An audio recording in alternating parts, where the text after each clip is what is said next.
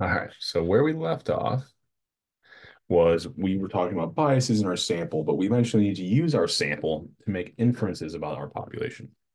So to further understand this, we're going to dive into, okay, in practice, yes, this chapter is a little weird because once we're past it, we were like, oh, well, you'll usually only have one sample.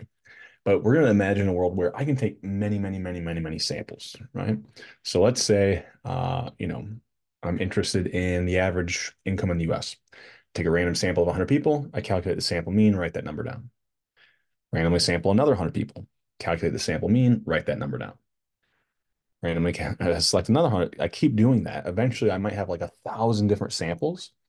If I then graph out what the distribution of those sample means looks like, we're going to have some interesting properties. So a sample mean will have its own distribution. Now, what that distribution looks like, right, will depend on our sample size, lowercase n. Okay. Um, so what can we say about this distribution, right? So if we take a sample of size lowercase n, right, some subset of the population, and the population data has a population mean and a population variance, like given by mu and sigma squared here.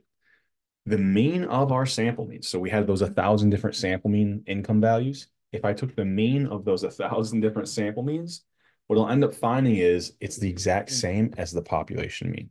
And I've got kind of a thing in Excel I'll show you here to kind of prove this to ourselves with data. But you can Google the mathematical proof for this as well. And it kind of makes sense, right? Like we just keep on taking random samples.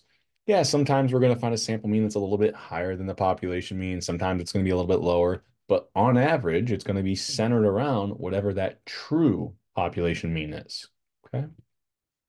Now our variance, and I think this will be make a little more sense here in a second, but our variance isn't going to simply be the variance of the distribution, right? It's going to be the variance of our population distribution divided by our sample size. So the variance on our sample mean distribution is going to be a function of our sample size. And this makes sense because if I'm taking samples of size 1, well, then yeah, I could see really, really high values, really, really low values for income. But if I'm taking a sample of size 100, it's very unlikely I'll see a average income of 150,000, or it's very unlikely I'll see an average income there, a sample mean income of 100,000 even.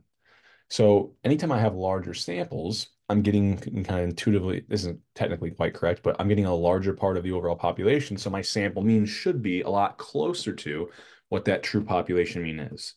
Or the distribution of my sample means is going to be a lot tighter around that true population mean. Okay. So you can kind of notice here as n goes up, my fraction gets smaller. So the higher the higher the sample size, the lower the variance on my sample means. Okay. And then, the variation that exists in my sample means is also a direct byproduct of the variance that exists in the original data I sampled from. So, just to kind of summarize that, I've already said this, but as the population variance increases, so will the variance of my sample means. As n increases, the variance on my sample means actually goes down. If I wanted the standard deviation, I kind of wrote this here because we'll start looking at it slightly different ways. It's just the square root of the variance. But, if I take the square root of something squared, we can also rewrite this as just sigma over the square root of n. So I'll kind of use both formats depending on what information we're given, but they both would equate to the same thing. Okay.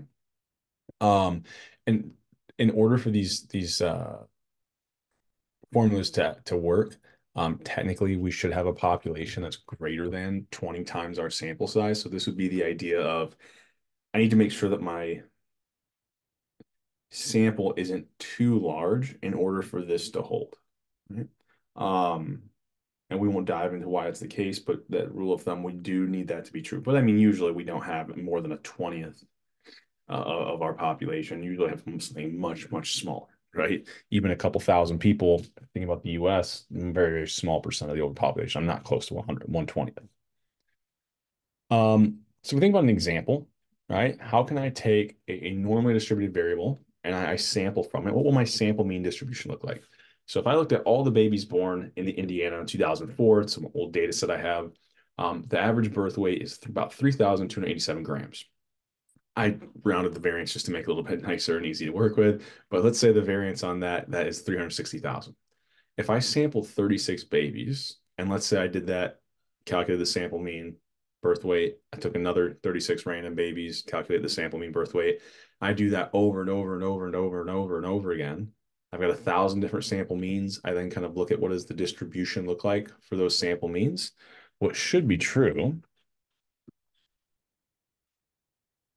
is whatever variable I was starting out with. So here was my normally distributed variable around this mean of 3,287 and a variance of 360,000, right?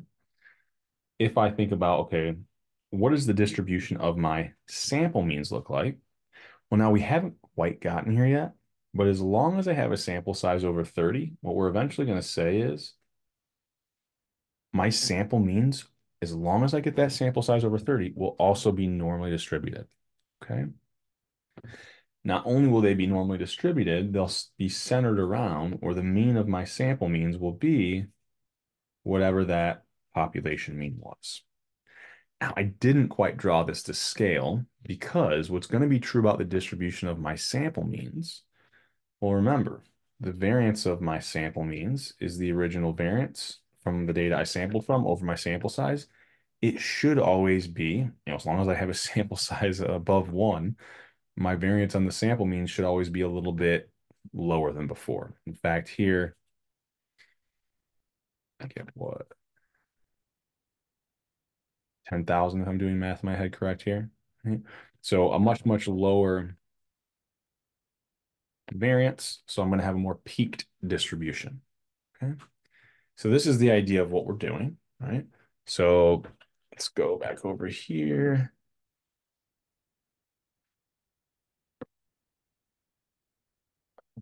So if I go ahead and compute that, well, I had the variance was 10,000. I take the square root of that. I would have 100, or I could calculate the standard deviation this way, where I take the standard deviation from the population. So square root of the variance would be 600 divided by the square root of my sample size, and I get the same value of 100. Okay. What if instead I took a sample of 100 babies, right? So here, hopefully the first part's easy. Anytime I have a sample, it's always going to have the mean of those sample means will be whatever that population mean is. So if I'm thinking instead, I've got this here. Here I had a variance of 10,000. If I have instead of 36, I have 100 as my sample size, what's going to happen to that variance? Well, if my denominator gets larger, that variance when my samples are of size 100, this is going to be a little bit lower. If I have a lower variance, that means the data is less spread out. It's more likely that I'm going to see values centered around that population mean, less likely I see values further away from it. So the higher the sample size, the more peaked the distribution is getting because we're reducing the variance, right? Now, the actual math, if I go ahead and do this, all I'm going to do everything I did before, except for instead of 36. Oh, I chose the wrong one. Hold on. Instead of 36, I'm now going to be using 100. All right. So if I plug that in, I've got what? 360,000. Oops. Divided by 100 is, 3,600. Take the square root of that. I'm at what? 60. So it should be C here. Standard deviation is 60. But it's just a matter of plugging the same values in. So what's going to happen, right? So here's my population data. As I take higher and higher samples, going from 5 to 50, that should reduce, right, my standard deviation or reduce my variance, making the distribution much more peaked, right? So larger samples, I'm getting a much narrower, kind of more peaked distribution for these sample means, which kind of makes sense. I'm getting a larger portion of the overall data with a higher sample size. So more observations is generally better. I can get a better estimate where the population mean is, okay? kind of notice here, just another visual, if I take samples of size 1, I could see values all over the place, all pretty equally as likely here, right? Seeing anything between 0 and 100. As soon as I get to a sample size of 3, it's kind of hard to see, but it starts to look like a normal distribution, right? And it's more likely that I'm going to see a sample mean that's around what the true mean of 50 is. And I take a sample of size 10. Now it's even more likely, right? That probability, the area under the curve, has increased around that mean. Take a sample size 50. Now the probability that I see something close to 50, very, very large. So the higher the sample size, the lower the variance, which means our sample mean is more likely, right, or has a higher probability of being close to what the sample, or sorry, what the population mean actually is. Okay. So what happens if the variable that we start out with isn't normally distributed, right? As long as the variable we start out sampling from is normally distributed, so this is things like human height, weight, as long as it's normally distributed, our sample means will be normally distributed, even if we only have sample sizes of, say, 5 or 10. Right?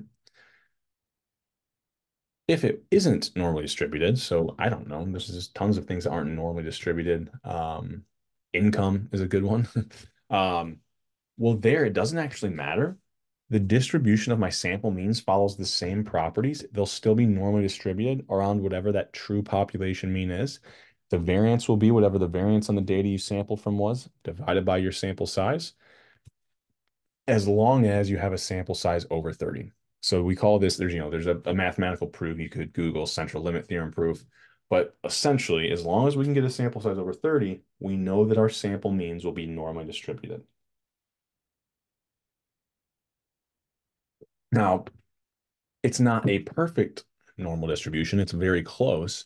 And the higher the sample size gets, the closer and closer we get to being an exact normal distribution. But anything over 30, it's approximately close enough. We're going to be off at a pretty far decimal. So, just a visual of this, I have different starting distributions. None of these are normal, right? Here this one would be called, we call it uniform. Everything's equally as likely. Weird right skew, weird left skew, kind of this parabola, kind of, I don't know, maybe bimodal, I guess you could call that technically. So no matter what distribution we start out with, if we take samples of size 2, well, here we get some like really goofy looking distributions. None of these look normal, right? I guess this one's starting to kind of look normal. It's, a triangle, but it's close. If I then go taking samples of size 6, notice everything's looking pretty close to a normal distribution already. Now, this one's still a little bit skewed. You can kind of see the mean here isn't quite at the peak. So we don't really quite have a normal distribution yet. But by the time I get to 30, I've got distributions that are having whatever the mean of the original distribution was, centered around that mean, but normally distributed around that mean. So once we get to that sample size of 30, we know that our sample means will be normally distributed. I can kind of take a look at, I had some birth data. I'll also show you some grade data, prove this to you here in the Excel portion of the video. But yeah, I had some old birth data, recorded birth weight, length of the pregnancy or gestation, APGAR, which is like this health score as soon as the baby's born, and then whether or not the mother smoked while during the pregnancy. Oh, my cat makes an appearance again. So here's the original population data. I had every single birth in Indiana. So, hey. So I had every single birth. So I could take that data set, pretty easily calculate the number using the count function, mean using the average function, standard deviation using the stdev.p function, right? Population standard deviation. So here's the original population means. Here's the original population standard deviations, right? I could also kind of look at what the original distributions look like. So again, we have this biological marker, birth weight, very close to a normal distribution. Length of the pregnancy, kind of a left skew distribution. We've got like more premature births, not a lot of babies being born at like 11, 10 months. Same kind of thing with a health score, tend to have healthier babies, kind of this long left tail, short right tail. Excuse me. So if I did sample from these births, and that's what I did, and I'll show you in Excel how to do this, and I'll show you in a program called Stata. I won't expect you guys to use it, but I'm trying to maybe pique your interest a little bit for maybe taking 371, which is the class after this. So I randomly selected 100 of the births. I then calculated the sample mean birth weight, length of the pregnancy, APGAR score, maternal smoking, whether or not the mother smoked, right? Or the proportion of mothers who smoked during their pregnancy. I did this 1,000 times. So I had 1,000 different sample means for every single variable. I'm then going to look at what does the distribution of those sample means look like? Well, I had a sample of size 100. So if what I told you before is true, all of these sample means should be normally distributed around, I gotta go back a ways now, around whatever the true population mean is. And the standard deviation will be the original standard deviation divided by the square root of n. If n was 100, the square root of n would be that divided by 10. So the decimal should just move one place. Okay. So let's see if that was the case, right? So I have my 1,000 sample means. I calculated the mean, and sure enough, I mean, obviously, in order for it to truly be exactly the same, I'm going to have to take like an infinite number of samples. Like this is the kind of the thought experiment. I'm trying to prove this to you with data, taking a large number of samples. It really only holds if I could have like an infinite number of samples. But even at 1,000, right? It's really just a rounding thing. I've pretty much the mean of my sample means is the same as the population mean. Same kind of idea for the length of the pregnancy. The mean of my sample means pretty much exactly the same as my population mean. Proportion of mothers who smoke, which this was also alarming, that 18% of mothers at least reported smoking at some point during pregnancy. Maybe this was before they knew they were pregnant, but still. And then the health rating, I get exactly the match up. Once again, the standard deviation should be the original standard deviation divided by 10. So 600 should become 60. 2.66 should be 0.266, which rounds to 0.27. 0.38 should be 0.038, which rounds to 0.04. 0.08 or 8.82 should be 0.082. Sure enough, everything's holding. Now, I also told you that the distributions will be normally distributed. Here is the distribution of my sample means. So I want to point a couple things out. First of all, definitely normally distributed, right? And I'm really only seeing sample means between what, 3,075 and like 3,500. Notice this distribution should be centered around the same value, kind of the same, almost, 3,300 as the original population data. But because I'm taking a sample, it's not going to be as spread out, right? I'm dividing the original variance by n, so it should be a lot more narrow. Sure enough, if I go back, look at the original birth weight, still centered, right? 32 to 3,500. The other one I was like, right around 3,300. So that's about right. But notice here, I could see if I'm looking at any one birth, 500 all the way up to 5,000. So that distribution for my sample mean birth weight is going to be much lower, right? This is the idea. If I just looked at one person and tried to use their birth weight as what a good idea about what the mean birth weight is, well, it could be way far off. But if I take 100 different births, it's very unlikely I'm going to be very far away from the true mean. Length of the pregnancy, once again, much narrower kind of distribution or much more peak distribution. Looks pretty normal. Yeah, maybe a little bit of a left skew tilt still to the health score, but pretty close to normal. And even the maternal smoking variable, which originally, what was the distribution of it? Did it look like? Well, it was just a 0, 1. That started out, we didn't even have like a truly continuous variable. But these sample means that we calculate, you can find these proportions, though they were truly continuous. And what ends up being true is those sample means for the proportion of mothers who smoked ends up being very close to a normal distribution as well. Okay. All right. So the steps behind what we're doing, right? We first need to determine what's the distribution of our sample means look like. Does the central limit theorem apply? Do I have more than 30 observations? If I do, I know that the sample means will be normally distributed. The mean of those sample means will be the population mean, and the variance of those sample means will be the original variance of the data I sampled from divided by the sample size. I'm then going to turn different values for the sample mean into a z-score or into a standard normal distribution. So here's where it gets a little bit different, right?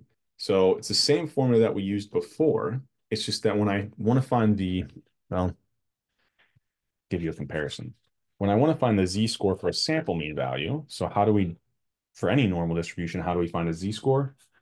We said we would take the value for that random variable x subtract the mean divided by the standard deviation. If instead I'm wanting to find a z-score for the sample mean, I'm going to take a specific value for the sample mean, subtract the mean of my sample means, and divide by standard deviation of my sample means. The mean of my sample means, though, we know as long as I have a sample size over 30, is just the population mean. And here, that standard deviation of my sample means is simply going to be the original standard deviation divided by the square root of n. Right? So that's why it looks a little bit different. It's really the same format. It's just to calculate the standard deviation of a sample mean, we have a little more work to do. Okay. All right. So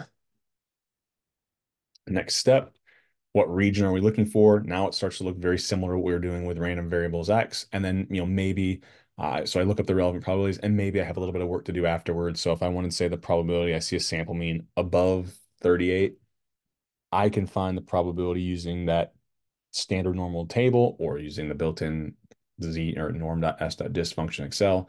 I can find the probability that it's less than that value and then 1 minus to find the probability it's greater than. So, oh, I guess these are a little bit off. I don't know why. Sometimes I think versions of my PowerPoint are updating and they quite switch everything over. Okay. So let's think of an example. So this is kind of looks similar to what we were doing in a previous example from a different chapter, but let's say I have this variable that's normally distributed, has a mean of 5, variance of 2,500. I take a sample of 100 people. What's the probability I see a sample mean in between 10 and 15? Okay.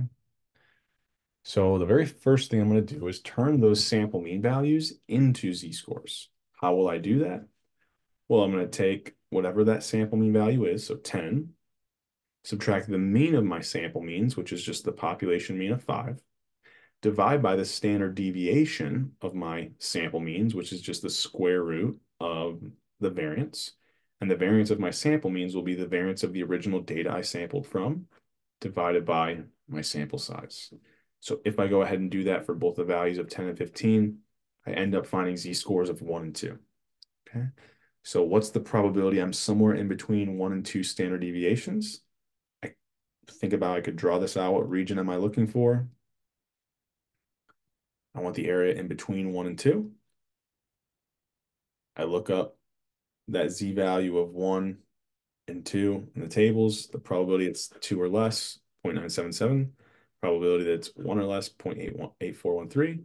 Subtract that smaller area from the larger area to be left with just that area in between the two, right? And we did this in Excel. We would do it the exact same way, right? Norm.s, once we find those z values, norm.s.dist 1, 1, that would give me this 0.8413. Norm.s.dist 2, 1 to make it cumulative, 0.9772. Okay. And then here we had a little bit of work to do, right? Once we found those probabilities, I have to subtract that smaller area from the overall larger, blue area. There we go. Okay. So once we convert it to z-scores, it looks pretty similar to what we were doing before, really. We'll go through another example. What is the probability? Let's say I have this birth data and I look at 81 different births. What's the probability that the length of the pregnancy or gestation weeks, the mean was 39, the variance was 9. I take 81 births. What's the probability I see a sample mean above 39 and a half? Well, you're like, gosh, seems like that should be a pretty large probability. Like, because I'm pretty far, I'm not very far away from the true mean, right? So if I'm looking at this before I calculate it, maybe I'm like, that's probably one of these higher values. A seems way too small, right? But if I think about this, okay, I'm taking this sample. I'm not very far away from the mean, so it seems like the area to the right could be kind of large. If I take a sample over 30, which this is, sample size 81, I know that the distribution of my sample means, it will be centered around that population mean of 39, but the variance will be the original variance of 9 divided by 81. So my new variance is 1/9. So my variance is really small. In fact, if I transform this 39.5 value into a z-score, yes, it's only 0.5 away from that population mean, but my standard deviation of my sample means the square root of 1/9 is what, 1/81st? So being zero point 0.5 away is actually 1.5 standard deviations away. So when we're looking at sample means, even small differences from that population mean might be a large number of standard deviations away. So what region am I looking for? I want the area to the, I don't think I have this on. Do I have this? Yeah, there we go. I didn't know if I had a visual. So what region am I looking for? I want the area to the right of 1.5. If I look up that z value on the table or use the function in Excel, 1.5, the area to the left I find will be 0.9332. With the area to the right, area under the curve is 1, so just 1 minus that. And I actually end up with, even being barely away from that population mean, pretty small probability there in that right tail. And just a reminder, well, I had Excel. There it is. This is what we'll look at later. I just want to do a little bit of work for you here. So just a reminder,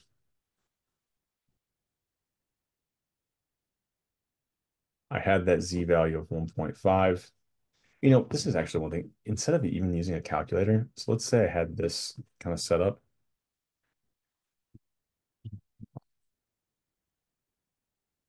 This right now, so I can see everything. So what I could do is say, okay, here's my mean, here's my original variance, here's my sample size, right? So we started out, we were sampling from a variable that had a mean of 39, variance of 9, sample size we took was 81. So what is for my sample means? Oops, if I can type, sample means, what is the mean of my sample means? What is the standard deviation of my sample means? Well, the mean of my sample means is just that population mean. Standard deviation of my sample means will be the original. Actually, here, I'll do variance first. The variance of my sample means will be the original variance divided by my sample size. Standard deviation, just the square root of the variance. Okay, so 0.33 repeated. I then could calculate my z-score for the value that I'm interested in. So here I'm actually just going to use a cell reference minus the mean divided by standard deviation of my sample means. Enter. I didn't put a value in here yet, but the value we had was 1.35. Oh, I missed it. It was 39.5. Oh, come on. So I get that z value of 1.5. I then want to find, okay, what was the probability I saw that z-score or anything less than that? I can use that norm.s.dist function, tell it that z-value, comma 1. I get 0.9332. I wanted the probability of being greater than that, so 1 minus. Now, one thing here just to point out, I can kind of skip the z-score step, similar to what I was doing before with random variables. If I instead just use the norm.dist function, I'll tell it the cutoff value I'm interested in. I need to tell it the mean of my sample means, and then the standard deviation I'm telling it needs to be the standard deviation of my sample means. So not if I had a standard deviation up here, but the standard deviation of my sample means, comma 1. Sure enough, I get the exact same probability. And if I set it up this way, if I then kind of switch it, okay, well, it's pretty unlikely that I see a length of, a pregnancy go more than 30 or have a sample mean more than 39.5. What about 40? Really unlikely. Well, what about 39.2? Not quite as unlikely, right? So I can kind of just play around with these different values. Okay. All right. So I did that one. So the next thing we'll look at is we got some issues if we have finite populations. So most of the populations we deal with are finite. And when it comes to the homeworks or exams, I'll kind of specify when I want you to use this. But sometimes with finite, if it's not clear if it's a large or infinite or a finite population. Um, but if we have a really large proportion of the population in our sample, right, we actually need to correct for that. Right? So the larger the proportion that we have of the population, the smaller the standard error is going to be on our sampling distribution. So hold on, we'll go through it a little bit more. But for right now, just know that if we have a larger portion of the population in our sample, our standard deviation is going to be much smaller in our sampling distribution. And that kind of makes sense. We've got a larger proportion of the data, we should kind of, be less likely to see values that are further from the mean. So if that ratio, if n, the sample size, lowercase n over the population size, uppercase n is greater than 0.05, we need to make a standard error adjustment. Okay. So this is kind of similar to that rule of thumb. I said that it needed to be at least like 120 or couldn't be more than 1/20th. Here, if it is more than 1/20th, right, or 1 over 20 is 0.05, we have to make an adjustment. So we call this the finite population correction factor, and we're going to have to apply it to determine the actual standard deviation on our sample mean.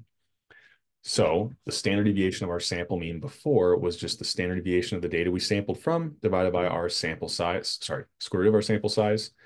Here is our correction factor. Notice n minus our sample and then n minus 1. This numerator will always be, as long as I have a sample higher than 1, right? This would always be a value less than 1. The square root of a value less than 1 is going to be less than 1. Right? And so this correction factor will always reduce the standard deviation of our sample means. Okay. Now, the larger our sample gets, the closer this value is going to get to 0. Right. So let's say I had like a population of size 200, and I had 100 in my sample. Well, it's going to be like what? 100 over 199.5. Take the square root of that.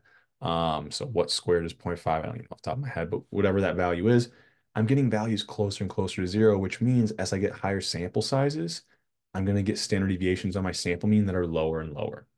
Okay. And just to be clear, I thought I had this set up. My eyeballs sometimes don't work. It's just this portion is the correction factor. Okay. All right. So, what else do I want to say? Oh, I kind of just built this out just to kind of show you different sample sizes. So I took different sample sizes, 25, 50, 75, 100. If the population was 100. So notice here, if I were to take a bunch of these different samples, the standard error that I would calculate, so let's say I have the original standard deviation of 1. I would divide it by the square root of my sample size. So 1 over the square root of 25, oh, sorry, gives me 0.2. 1 over the square root of 50 gives me 0.14, etc. Okay. My correction factor, notice as my sample size gets larger, my correction factor is getting closer and closer to 0. If I did have a population, sorry, if I did have a sample that was the exact same size as my population, like I do here, my correction factor becomes, well, n minus n would be, if they're both 100, 0. 0 times anything, I end up with a sample or a correction factor of 0 when my sample size is the population. And that makes sense. I, I'm not going to have any variation. If I take a sample that's the same size as I have all the population data, I'll never find anything other than the population mean. Um, so you'll notice here, though, for all of these smaller sample sizes, here was the original standard deviation or our standard error calculation we would make. And all the standard error, sorry, I probably should have mentioned this term. It's just another way of saying the standard deviation of our sample means. Okay. But notice that standard deviation of our sample means or the standard error, once I apply the correction factor, they all are reduced. Okay. So why is this the case? Well, we went back, already looked at this, right? I mean, if I've got all the population data, I can't see anything other than the population mean. There will be no variation in what I see. Okay. So let's go back to our example before and say, okay, we have 250 total births in Bloomington. And let's say this is where we have the 81 infants. They've got the mean length of the pregnancy for these infants was 39 weeks, variance of 9. What's the probability that I saw from my sample, a sample mean above 39.5? Well, everything's going to look very similar to what we were doing before, right? More than sample size greater than 30, so we know it's normally distributed. But I determined my standard error. But now it's not just the square root of the original variance over my sample size. That was going to be the standard deviation without the correction factor. My correction factor is, and here, I don't think my number lines up quite right. I probably have a typo here. This was supposed to be 200 births. There we go. So 200 births, right? Which if we take that ratio, I have way more than a 20th, right, of the population. So once I apply this correction factor, I get 0.2579, right? I transform then that value of 39.5 into a z-score. So take that value, subtract the mean, divide by my standard deviation with the correction factor. I look 1.95 up in the table. I find the area to the left is 0.9738. Remember, we wanted the area to the right, or the probability we saw the pregnancy be longer than 39.5 weeks. Now that probability is 0.0262, which notice, compared to before, if I can get it up here, right? 0.06 is going to be a smaller value, right? So compared to before when we didn't have the correction factor, once we applied the correction factor to our standard error or the standard deviation of our sample means, we get a probability that's a little bit lower. Okay. All right. The last kind of topic we have for this section is going to be sample proportions. Okay. So the sample proportion is really just a unique example of the sample mean, right? So I've already talked about proportions, right? But we'll kind of try to relate this. So proportions is the idea of like if I had 100 people, 20 of them smoked while pregnant, the sample proportion or the proportion there would be 0.2, 20 over 100. If you go back and remember the binomial distribution, I had that the mean of my binomial distribution was n times p, and I had that the variance was n times p times q or times 1 minus p. I can actually look at samples from this binomial distribution as well. So successes and failures, right? So what will end up being true is the mean of my sample proportion. So if I looked at, say, 100 people and saw how many people smoked while pregnant, I did another random 100 people, I collected that. What will end up being true is the mean of those sample proportions will be centered around, just like with the mean of my sample means, it'll be centered around the true, or sorry, just like the mean of my sample means was centered around the true population mean, the mean of my sample proportions will be centered around the true population proportion. And then the variance of my sample proportions will be the original kind of variance in my sample proportions. So remember my original variance here, kind of p times 1 minus p, because this was like the number of this was for finding the variance on the number of occurrences. Now we're not looking at the number of occurrences, but the proportion of occurrences. So kind of drop the n here. And then I have to divide by my sample size just like I did for the sample mean. Okay. So the intuition there is, if I'm thinking about here before I was looking at the number of successes, now I want the proportion of successes. So if n times p is the number of successes, if I divide that by the number of trials, that would give me the proportion. N's would cancel. I'd be just left with p. Same kind of idea here. N's would cancel. I'm left with p times 1 minus p. Okay. I then, I've got the mean of this sample statistic. I have the variance, which I can then calculate the standard deviation of the sample statistic. My z-score formula, I'm just going to take different values for this sample proportion, subtract that mean of my sample proportions, which is the true population proportion, divide by the standard deviation of this statistic, which is just this. So what does this look like in practice, right? So let's say I'm flipping a coin 100 times, right? So if I flip this coin 100 times, what's the probability that I got 55 or more to come up heads? So I'm wondering, out of a sample size of 100, what's the probability that I see a sample proportion of, well, 55 out of 100, my sample proportion here would be 0.55, right? So I'll take that sample proportion, 0.55, I'll subtract the true population proportion. Well, if I have a fair coin, I know that if I could flip it enough times, the probability comes up heads, it'll always come up heads 50% of the time, or a probability of 0.5. I then use that population proportion down here, 0.5, times 1 minus 0.5 to calculate kind of the variance, right, in the original population proportion. I divide it by my sample size. That gives me the variance of my sample proportions. Taking the square root gives me the standard deviation. Well, that's what I needed to divide by to get my z-score. So here I'd have a z-value of 1. I looked that value up in the table. We should be, once again, I'm using 1 a lot of the time, so we can kind of used to seeing this. But if I wanted to, I couldn't remember what this was from an earlier problem.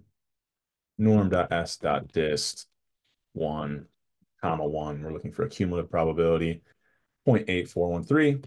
I wanted the probability of seeing 55 or more. So anytime I have that greater than, I have to do 1 minus that. Okay. All right. So let's look at another example. So if I had 66 out of 144, right? So now I'm thinking about, well, what is my sample proportion? It's 66 divided by 144. I'm then going to subtract that true population proportion of 0.5. If I do that, I get this value. I'm then going to divide by the standard deviation of my sample proportion. So I'm still using that population proportion of 0.5 down here, but now my sample size is 144. Well, here I end up with a z-value of -1. I don't even have to use the table, right? Because we just found the area to the right of a z-score of +1 is 0.1587, which, remember, standard normal distribution is symmetric, so the area to the right of +1 should be the same as the area to the left of -1, right? But once again, the area to the left of -1 is 0.1587, but the original question was, what's the probability I see 66 or more? So I have one more final step, oh, sorry, which is to subtract it from 1. Okay. Um, we can also apply the correction factor to these proportion examples as well. So let's say in 2020, the proportion, uh, oh wait, this doesn't seem right. Hold on. Let me make sure that this lines up. I'm sure I'm at 0.056.